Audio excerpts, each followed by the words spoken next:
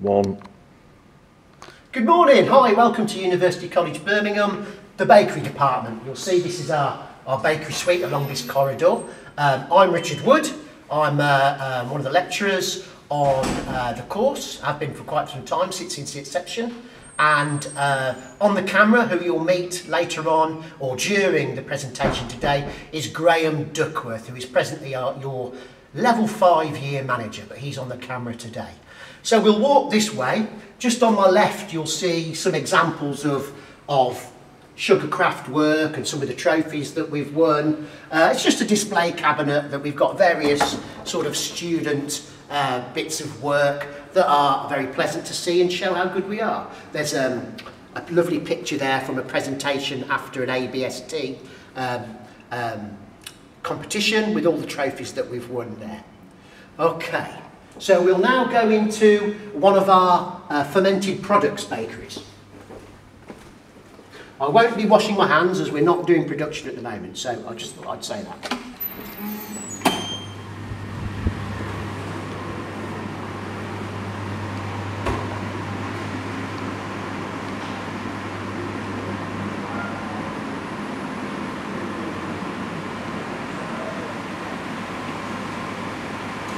Hi, you've just heard Graham's panned the camera around the room.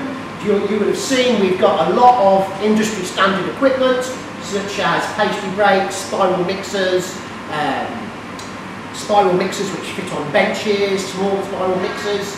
Behind me here is just some of the examples of the artisan bread equipment that we've got for when you do your artisan bread course at level 4. We have the planche couche, which is the baguette lifting board. We've got baker's linen. I'll just move across this way. We buy commercial quality yeast. We've got bannetons. We have a miller. We have supplied by Haygates of Northampton. So the flour comes in 600 kilogram bags, and that's just an example of a sourdough starter or mother dough or chef, whichever terminology you use, that we've currently got on the go now. Behind me is a bank of 2 blast freezers, blast chillers for bakery, designed for bakery goods, and you can see that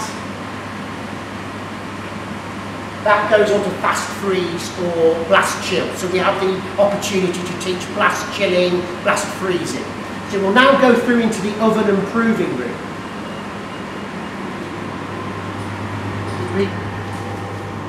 So first on my left we've got what is known as a retard approver.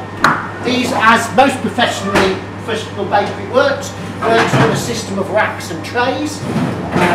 Within these machines we can chill down or retard to -2, but with a very moist atmosphere rather than your fridge at home, which is a dry atmosphere, and then they automatically turn over to become a prover, which is about 35 degrees and about 75% relative humidity, perfect for your bread to rise or prove, as we say. Here we've got one of our sets of deck ovens.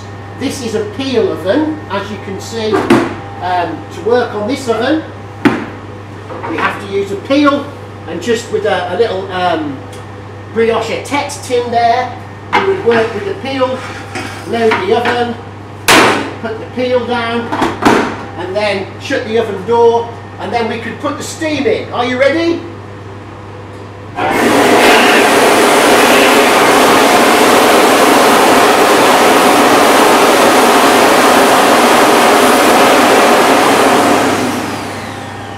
Very dramatic, like dry ice at heavy rocket, I always think. Okay, behind my right hand you'll see industrial donut fryer, which takes wires of donuts, about 30 donuts per drop into the oil, and also the machine on the end of the metal cabinet there is an automatic sourdough tank, if you like, which can keep sourdoughs and cultures at the required temperature and stir them continuously, so we can maintain the correct culture in the correct condition of sourdough starter, if you like. Here we have a rack oven. Here we have a rack oven, and as you see, we can open the door. And the idea of the rack oven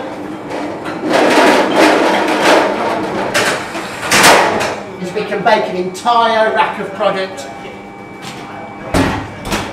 in one go. I've got no program here, so I can't push. Okay, so let's put a recipe in. Let's just for argument's sake, anything that will do, and then we'll just push start, and then you can see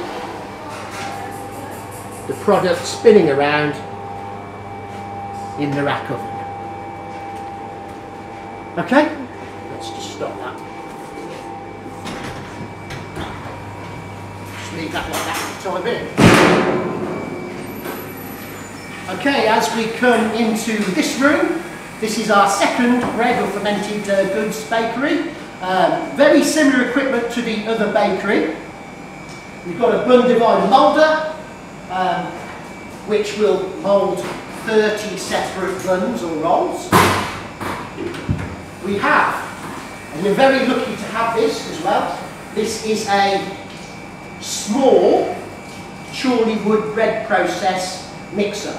Now it's high speed, it runs on the amount of energy that can be imparted into a dough, and it also has the facility to put over pressure, if you like, to pump in oxygen and then vacuum to pull out the oxygen. When you do level 5 bread, or when you do bakery science, you will learn what effects that has on the bread. Okay. Over here, in most of our rooms, we have pastry breaks. So rather than using rolling pins to roll a little bit of pastry out, what we would be doing is putting dough onto the pastry break and lowering the rollers, putting it back through the other way. Very industry standard piece of equipment, but we've got at least about 4 pastry breaks. Okay, into this corner, this is quite industrial.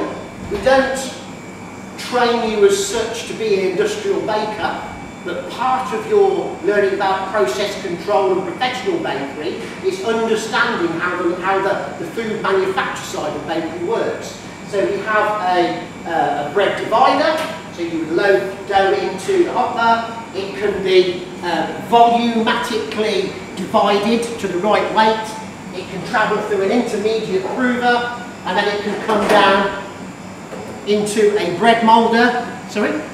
Yeah, and we have perfect loaves out the other end. We also have a French stick moulder. Let's walk through to the patisserie rooms.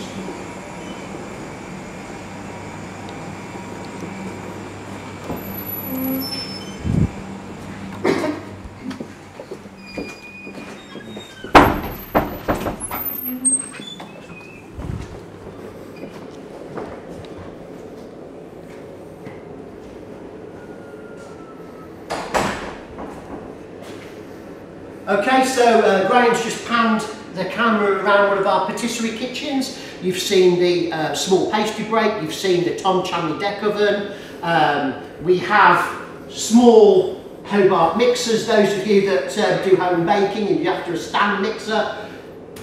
These are sort of the professional version of the type of stuff you'll get at home. Those were about £4,000 each, I believe. You'll see we have overhead projectors.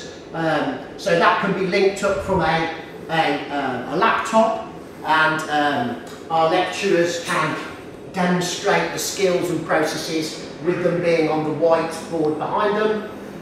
This is a marble fronted or a granite fronted slab, and on the end of each bench we've got marble slabs for you to do your pastry, sugar or chocolate work on.